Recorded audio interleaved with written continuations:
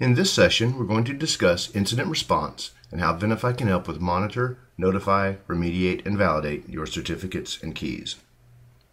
The challenges related to keys and certificates is that a compromised or forged certificate that's used in an attack, we must be able to return to a trusted state very quickly, but oftentimes we cannot. Because we don't know where the SSL and TLS certificates are, we don't know where SSH keys are, we don't just know where all of our keys and certificates are and who's responsible for them. The other issue is that it's hard oftentimes to confirm the backdoors or know when certificates are being used in malicious acts, such as doing spoofs or man-in-the-middle attacks. The necessary tasks to address these challenges are we need to detect all of our SSH and SSL keys and certificates, know where all of the keys and certificates are used in situations such as 802.1x, Wi-Fi, or VPN. We also need to have an automated method to replace and renew the certificates in case there is an incident.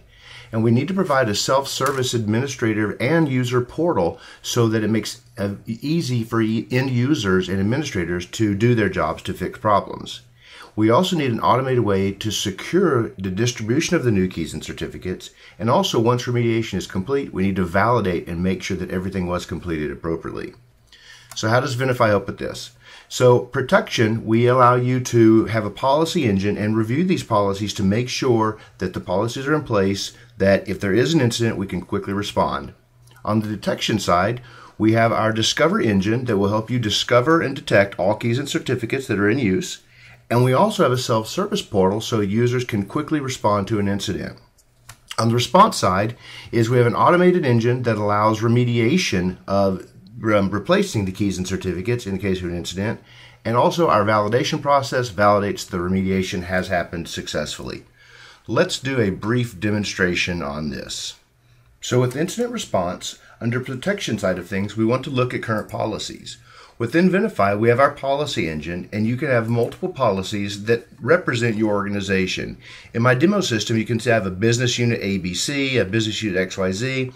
Oftentimes, our clients like to have their policies based on business units, or other times they may have it based on Linux servers or perhaps load balancers, so whatever makes sense for your organization. If we click on a specific policy, we can get information such as monitoring. When are we going to notify someone before a certificate expires? That's oftentimes very important. The other thing is we want to make sure that our ownership is established. So who is the owner of this particular policy? So all of the certificates that are under this policy, this is the owner. If something needs to be approved, this is the approver. And then what we also have the ability to do is when a certificate is renewed, we want to specify that our key length is going to be 2048-bit. Are we going to allow a user to reuse their private key? We can also specify what CA is going to be used and what's the renewal window. So you'll notice that there's lock symbols. It makes it very, very easy for us to lock down the policies so when a certificate is renewed, we make sure that it is being renewed with the appropriate policies.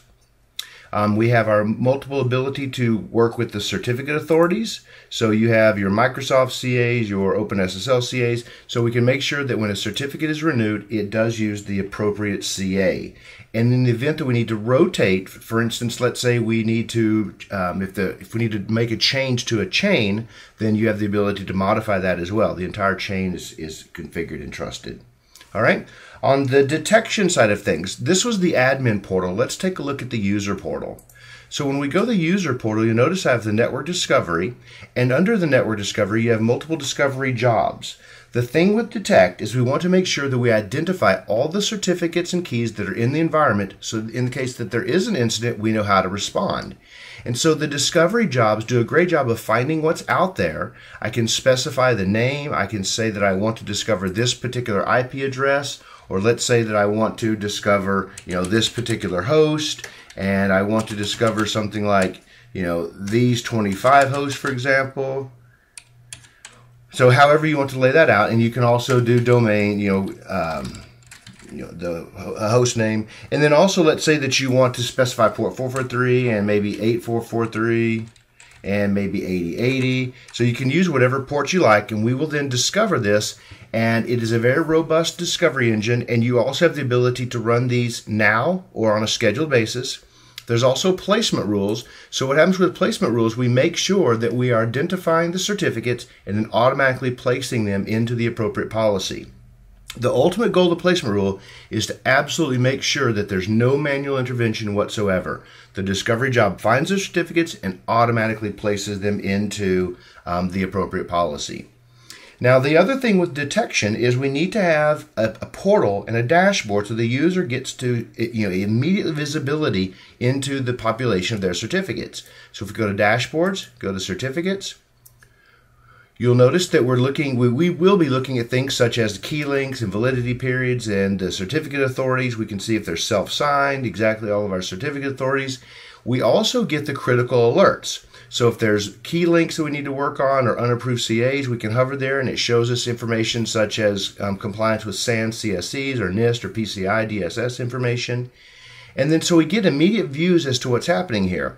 And let's say that we need to look at something if we want to see, if my demo, I have all the SHA-2, but let's say if I wanted to look at this self-signed certificate, I could click on this, and it takes me directly to this self-signed certificate, and then I could do something with that. Let's say I need to revoke this or retire the certificate. So it gives you a very easy view as to what's there and the ability to take action on that. Now, the take action goes down to the response capabilities of Trust Protection Platform. So when we look at the ability to do things, so let's say that an incident is maybe that we need to look at validity periods that are over 2 years, or perhaps I've got a problem with this particular, my Venafi demo CA. I could select this, and then I could say I want to look at this particular certificate, and then if I wanted to revoke the certificate, I could do that right from the UI, right from the portal. Or let's say I needed to look at a different certificate and I wanted to say I want to renew now this particular certificate. Then what would happen is the Trust Protection Platform would generate a new CSR, generate a new key material, submit that to the CA, and I would get a brand new certificate. And then I could download that certificate, or Trust Protection Platform could install that certificate for me. Now, there's also the notion of validation, and what validation does is it also goes into the response category, because once a new certificate has been placed on a device, we want to make sure that that new certificate is responding appropriately. So then I could look at the status, and I could see what's steady, what's pending, or what's urgent, and if something fails validation, then I would know about that and I could take the appropriate actions on that. So in summary, with incident response, we have protect, detect, and respond, the ability to look at your current policies, review the policies, detect and discover all your certificates, have a web portal that's easy to use to take action in case of an incident, and the ability for response through remediation and then validate once the validation and the remediation tasks have been completed.